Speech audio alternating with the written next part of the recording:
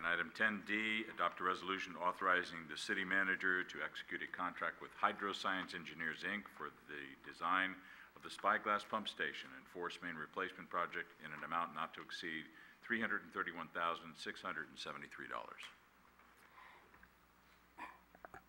The Spyglass pump station is one of 6 sanitary sewer pump stations that's operated by the city that conveys the wastewater to the water quality control plant in South San Francisco. The pump station is located at the end of Spyglass Drive in the northwestern corner of the city and serves approximately 78 homes in the vicinity. As part of the consent decree, the city is required to rehabilitate and replace the pump station by 2018. The existing pump station has several issues that requires the replacement. The wet well is corroded. The pump station building is also located in on a steep slope, approximately 10 to 15 feet lower than the street level. Access to the pump station is only available by going down the steep stairway. And the stairway is also in poor conditions as well. The layout of the pump station makes it really difficult for the maintenance staff to go down and perform the maintenance of the pump station. And the existing pumps are also outdated and in need of replacement because they require constant maintenance and repair. The existing force main pipeline is also located in the steep and heavily wooded area that makes it impossible for the city staff to access the force main for repair as well. So the city issued an RFP for the design services in October and received 3 proposals for the design. Staff evaluated the proposals and is recommending Hydroscience to provide professional engineering design for this project. Hydroscience has the experience as they've previously designed the Olympic pump station and force main replacement project. The cost for the consultant services is $331,673.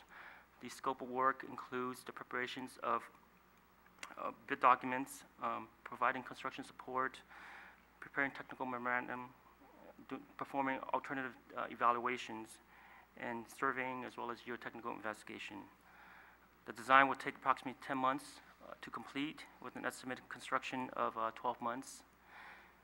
And this project is an established CIP project and has an appropriation of $1,091,000 from the wastewater capital fund, which will be carried over to the 2014-15 CIP.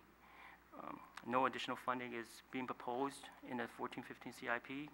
However, staff will come back to within the 2015-16 CIP for additional funding for construction of these of the facilities. Therefore, staff is recommending to adopt a resolution authorizing the city manager to execute a contract with Hydroscience for the design of the Spyglass pump station and force main replacement project for an amount not to exceed $331,673. Any questions of staff? We're asking for another resolution. Irene? I'm just wondering how many alternatives they're going to look at. Are they going to consider totally changing the flow direction, changing where the pump station is? What does all this entail? How much direction are we giving them? A couple of the alternatives that we're evaluating is, there is currently the Spyglass, the Sharp Park pump station that's located just above the Sharp Park Road. One of the alternatives is to pump from this Spyglass pump station to the Sharp Park pump station as well. That's one alternative. And the other one is to look at, we do have some inflow and infiltration issues in the Sharp Park Basin. One alternative is to segregate the entire basin into 2 different basins to convey a portion of the flows from the Sharp Park Basin into the Spyglass pump station as well.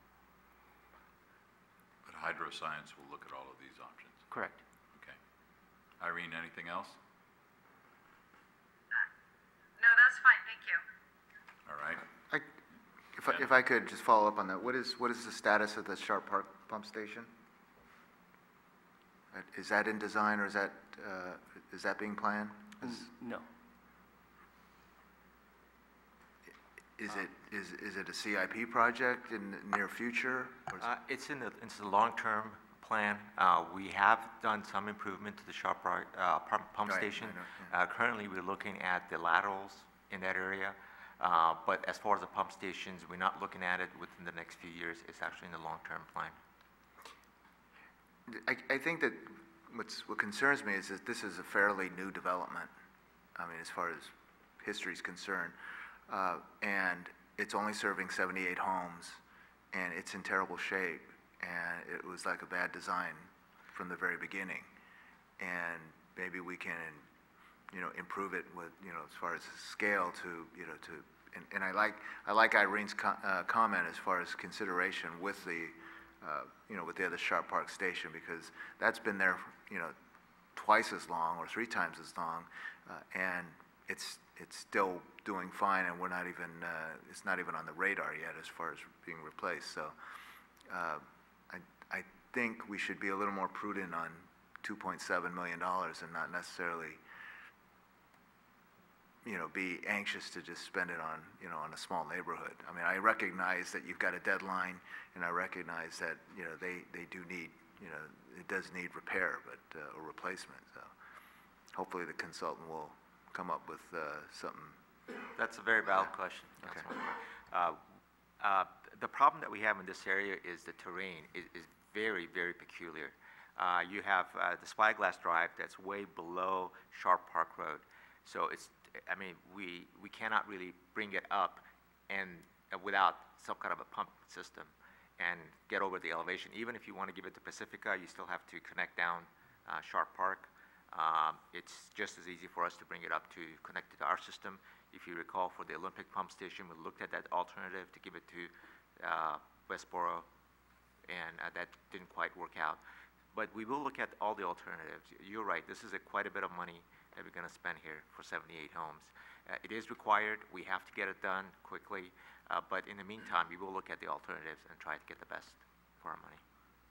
Thank you. Anything else? I'll introduce the resolution. Councilmember Ibera. Aye. Councilmember Salazar. Aye. Councilmember O'Connell. Aye. Vice Mayor Medina. Aye. Mayor Ruane. Aye.